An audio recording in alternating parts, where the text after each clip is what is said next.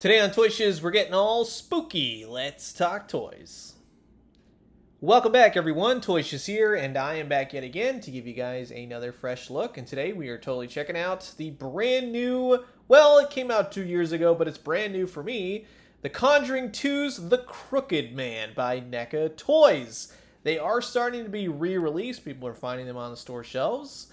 And I found mine at Target. Really nice packaging overall. Here's everyone involved with the creation of this figure, so thank you for that. And here's the barcode as well, if you missed him and you want to pick him up now. You open up the box, and you get a really nice photo of the figure itself, and then you get to see the figure and all of his accessories. So, finally stoked to have this guy. Not a big fan of the movie, we'll just say, but very interesting looking toy, and I can appreciate a good creature design, right? So sit back, relax, grab yourself a nice hot spot of tea. This is a look at the brand new The Conjuring 2's The Crooked Man by NECA Toys. And of course, here's the creepy crooked cretin out of his packaging. You get a lot of great accessories with this guy. A really interesting creature design, but absolutely, more so than anything, I love the reds that are so eye-catching on this guy. He comes with this cool animated zoetrope device, which is in the film, and it's like an early animation sort of deal where you would essentially have a series of images that when you rotate it, it would spin, and it looks like animation. It's like a fun kid's toy. Very, very antique looking. I love that the handle spins on this thing. Just go easy with it, right? And at the top, you can kind of see in, if you actually remove this part, which is like the light, you can see inside and you see the crooked man doing his little crooked walk and everything else. So just like in the movie, you know, where it stops and all of a sudden he appears and he goes, "Hey, I gotcha." But it's a very well done accessory. Same thing with his very creepy crooked hands. You get a couple of them. All of them hold the accessories and weapons perfectly. They're very unsettling, much like his extra head portraits, where once you take the hat off, you can see the eyes. I love the different expressions. You do get a bevy of them, gritted teeth, laughing, more so just a somber sort of head. So they all work and they're all painted nicely. You get a very crooked umbrella, which is very jagged. Go easy with the tip part of this. It's very, we'll say, fragile, just FYI. But the reds are great. I love the look of the handle. It looks like knotted wood. So they really achieved something cool here with all the accessories. I mean, you hear me talking about it. But really, the Crooked Man himself is done very elegantly. A very British chap, right? In all his striped red suits and his Victorian shoes and everything else. He's got his coattails right here. I love the paper, the crinkled paper effect that they've achieved with his suit. It doesn't really look like material. It looks like very brittle paper, and that's what's really cool. The top of his hat, the glasses, very creepy looking, and you remove it, of course, and it's just a blank stare, dark black eyes. Creepy. You can remove the heads and pop them out, and they all interchange. Great. I personally like this really smiling head.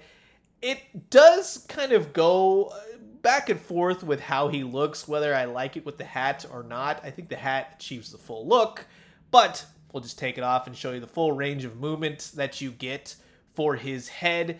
His arms work with you and kind of work against you in some instances with the suit, right there at the shoulder. Nothing at the bicep. He's got these really cool double-jointed elbows, which are kind of hidden in the sense of the articulation. They will spin more so at the elbow, hands.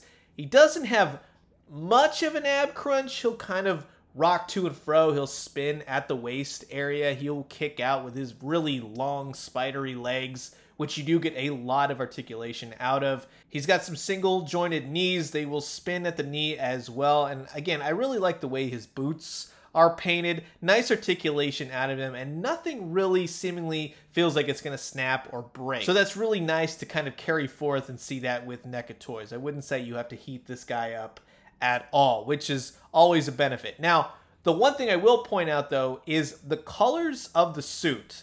More so in the arms, I wouldn't say it fits. It's kind of like a darker red to a lighter red. Here down below, it kind of looks like, instead of pants, it's almost a diaper in the sense, just because of the mismatched colors going from a light red to a dark red. So that's my one nitpick. But boy, oh boy, does he photograph beautifully. This is a very cool, very well done figure. And again, I love all the accessories that he comes with. It's just a really creepy, unsettling character. Kind of reminds me of Mr. Bloom from DC Comics, right? But of course, the Crooked Man, based off the old children's nursery rhyme and such. So I think execution-wise, it's spooky, it's scary, it does the trick. There's a few nitpicks here and there with color matching, but overall, the accessories really make this character, and it's a lot of fun. Now, if you're wondering in terms of scaling, yeah, he's a rather tall figure. So pairing up with Hasbro, McFarlane, he's going to tower over most. And in case you were wondering, here he is paired up with a Burger King Teenage Mutant Ninja Turtle toy. This guy, again, photographs beautifully. I think you're going to have a blast with him overall. The accessories really make this figure everything and anything you could want for really just embodying this character from this particular movie. Yeah, it's all there, and I love the extra head portraits to him.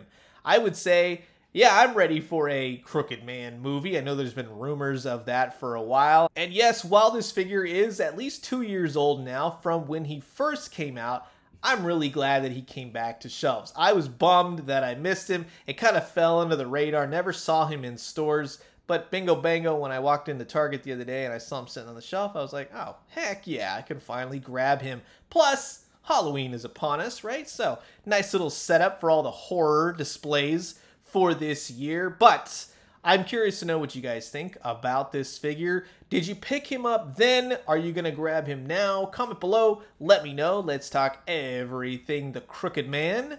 And I'm going to leave you guys with that. As always, drink some great coffee, eat some great food, but most importantly, remember, if I don't talk with you, have a fantastic holiday weekend. Don't go too crooked. Just keep it straight and narrow, and you'll be good to go. And when you do, let me know what you found. I'll talk to you guys soon. Adios.